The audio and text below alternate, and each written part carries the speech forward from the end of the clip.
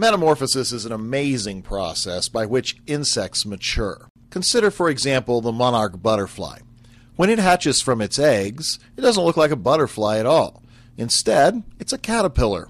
That caterpillar spends most of its time eating. It eats and it grows and eats and it grows until it has stored up so much energy, it's ready for the next step. It finds a suitable place from which to hang, it attaches itself on one end, and then it hardens into a chrysalis. You might have heard this called a cocoon, but that's not really the right word. A cocoon is something the insect makes and covers itself with. Moth caterpillars make cocoons. They weave them out of silk and surround themselves with them.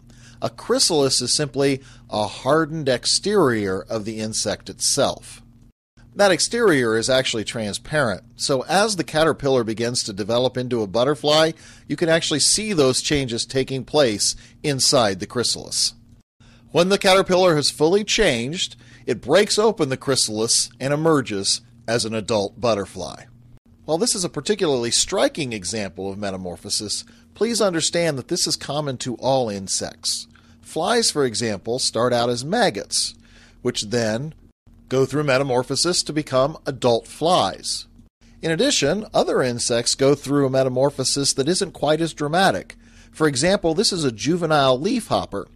When it goes through metamorphosis, it changes into an adult, but the adult doesn't look nearly as different from the juvenile as it does in the case of the butterfly or the fly. Now in this case, the juvenile leafhopper doesn't produce a cocoon or a chrysalis or anything like that, so this is often called incomplete metamorphosis as compared to complete metamorphosis, which is what happens in the butterfly and fly.